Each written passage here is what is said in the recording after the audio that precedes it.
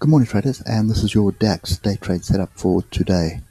So, looking at the daily, it really does look like we had the rally. We had a pullback to the Fibonacci levels, and I think that was a 50% Fibonacci level, and then we've accelerated, breaking a flag.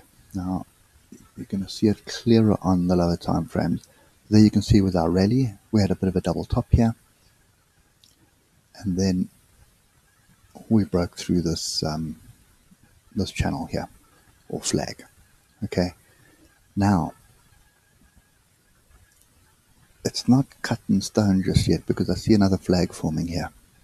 So we've rallied into a flag. So let me just put it here. There's our flag there.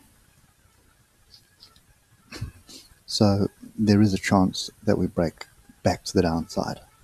Okay, now the other thing that's kind of bugging me at the moment is this flag is on the 61.8.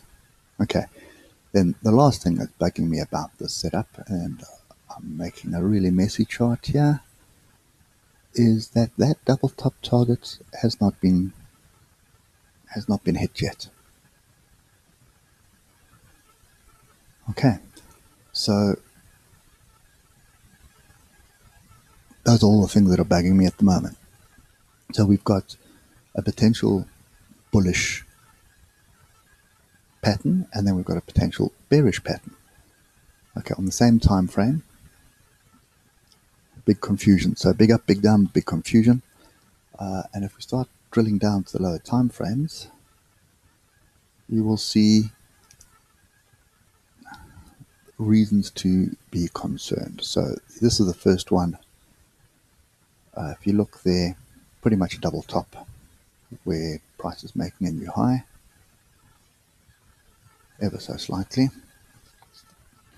So this break below 13,279 would give you some downside. Now there is a pretty big wedge on the Dow as well, so I suspect there's going to be some form of profit taking slash reversal slash retracement, whatever you want to call it. But I think it's going to be a bit of a pullback. Okay, so that's where we are there on the 30-minute. Same kind of scenario. The trend is up at the moment, but with this mess that's happening here, anything's possible. Now, right now, all the futures markets are pretty flat. Okay, when I say flat, it's 0.02, 0.01. So they really are flat. Okay. Currencies are flat. Everything's flat at the moment. And that's to be expected. I don't think there's much going on at the moment. We're going to have to wait for the European Open to get some kind of volatility and then wait for the US Open. So, plan of action for me on the DAX is more than likely lower time frames and anticipate. You can see we've already got a break of the alligator. So this is the fractal level that I need a break below here. 13,292. I need a close below that, and then I need a bit of a pullback, and then I'm going to go with the short. Okay. Failure will be a break above this fractal here, which is going to be 13,319. Okay. Before we switch across to the Ichimoku, just a quick view on the small account. So last week was a pretty good week overall, 38.4% gain. It's really just Friday where we made a few mistakes, a couple of big mistakes actually. But anyway, that's sorted out. Not anticipating much this week. We've got 4 trading days, so we may pick up something on the 26th and 27th, but I doubt it. And even the 24th is going to be interesting. So it's going to be tough trading on this kind of setup. Volumes are low, lots of people on holiday, so you just got to be careful. Normally what happens is it's that opening hour is pretty much all that you have to trade. The rest of it is nothing happening. Okay, so let's get across to the Ichimoku, see if there's anything else we can see here.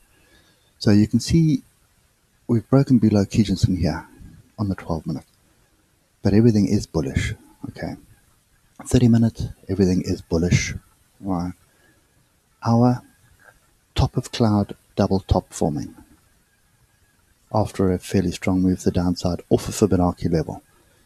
Okay, that is a very strong bearish signal. Okay, oscillators are not quite agreeing. Oscillators are saying we're probably going to be pulling back up, which is also possible. Anything's possible, but I'd almost expect it to come onto a trend line to get rid of this double top and then move away. And if we look at the 4 hour, this is the one which in my mind is convincing me that we're not going to be getting a continuation. This bigger double top here is the one that is in play. This is just a retest of the double top break. Okay, and the reason I say that is I have a bearish crossover here. And normally when you have a Kijinsen-Dickinson crossover like this and prices above it, 9 times out of 10, it moves back to the downside. Okay, so that is why I'm kind of more leaning towards a short today. Okay, the daily, Kijinsen-Dickinson together flat. Nothing to read into that. But yeah, I think that is the other. Also, the other thing is we broke back below this level here, and you can see we didn't close above it. We closed just short of it, 13.312. So if I come back to 12 minutes here, you'll see what I mean. Okay, the level we're looking for.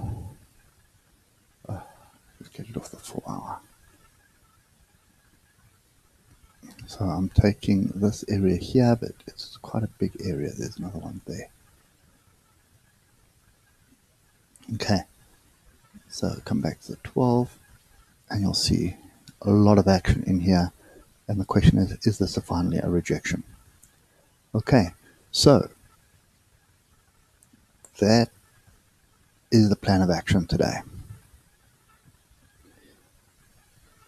Break above 13.319, more than likely looking for longs. Break below 13.293, more than likely looking for shorts. Okay, and yeah, that's kind of my view at the moment. Could just turn out to be a range. It just broadens itself to here and just mucks around here for the whole session. Also possible. So it's very difficult to anticipate what's going to happen, especially when there's a holiday season like this. So normally what I would be doing is just watch the 5-minute chart. It's going to be a lot easier to do a couple of scalps. Okay, same structure as what we do. Look for your double bottoms, like there's a double bottom there. Look for your double tops, there's a micro double top there. Look for your range breaks, there's a range break down, range break up. Okay, so that's kind of the setup that we'll be looking at today. But if there's some news that comes out or some catalyst that comes out, I think the downside is the one to look for, because everything is just the Dow and the Dax are both looking a little bit bearish, or a little bit top heavy, if I can put it that way, rather than bearish, because the trend is up. Okay, anyways, that's it for me today. Hope it helps, and I'll catch you later. Cheers for now.